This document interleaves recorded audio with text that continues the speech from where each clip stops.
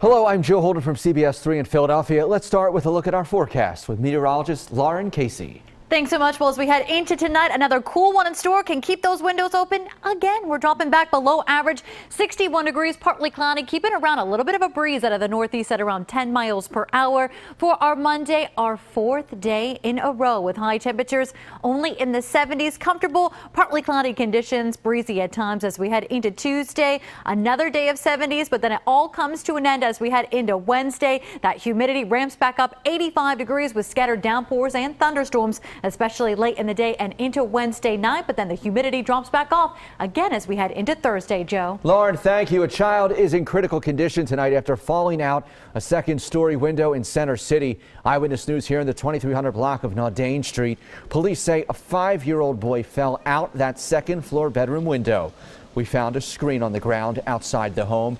The boy was rushed to Children's Hospital of Philadelphia for treatment.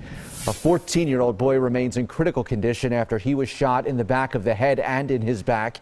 It happened Saturday night on the 5700 block of Willows Avenue in the city's King Ceci neighborhood. Police today said the boy got into an argument in an elementary school yard moments before bullets started flying. There are no arrests. Another teen is recovering after being shot this afternoon in North Philadelphia. Police say the 16-year-old was shot in the stomach in the hallway on the 7th floor of this apartment building along North 10th Street. His condition is not known. No arrests have been made in this case either. Police in Philadelphia foiled a burglary attempt overnight, arresting a man found on the roof of the Pratt check cashing store. A SEPTA police officer was on the platform of the L just after 1 this morning when he saw movement on the rooftop of that business.